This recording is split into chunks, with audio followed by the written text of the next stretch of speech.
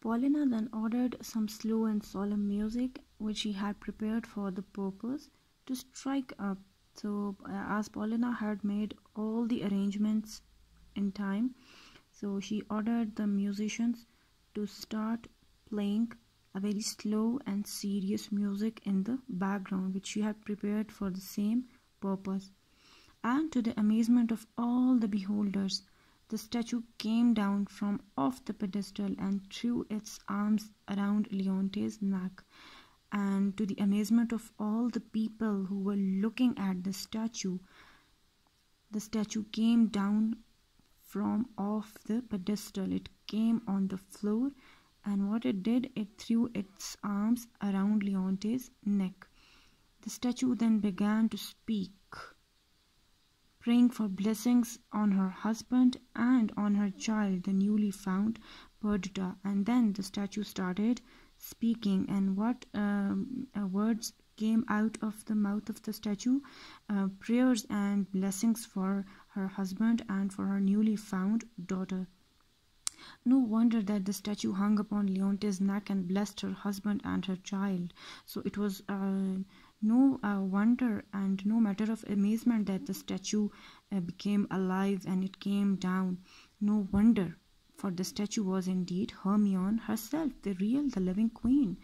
It was no matter of amazement because the statue was not something static, rather it was the living queen herself, and Paulina had made a stand over the pedestal for the same purpose. There was some reason behind it. Paulina had falsely reported to the king the death of Hermione. So this important point has been exposed just almost at the end of the play. Thinking that the only means to preserve her royal mistress' life and with the good Paulina, Hermione had lived ever since. So what happened? The time when Leonte was in a great fury and jealousy and anger had made him blind. So Paulina made a decision, as she was a very wise woman. So she just thought of saving Hermione's life. So in order to save her life, in order to preserve her life, she declared her as dead. So from that time, the queen was living with Paulina, never choosing Leonte should know she was living. So Leonte did not know at all until this time that his queen was alive, till she heard Perdita was found. For though she had long forgiven the injuries which Leonte had done to herself, she could not pardon his cruelty to his infant daughter. So as Paulina was very wise, so she did not disclose the news of the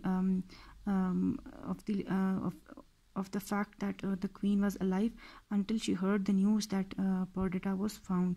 Because when she received the news that Perdita was found, only then she decided that now this was the time she should disclose the news that the queen was also alive.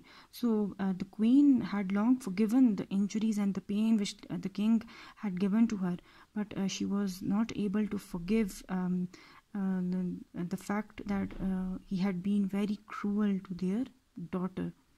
His dead queen thus restored to life, his lost daughter found, the long sorrowing Leonte could scarcely support the excess of his own happiness. So Leonte's happiness knew no limits, as his dead queen was restored to life and his lost daughter was found.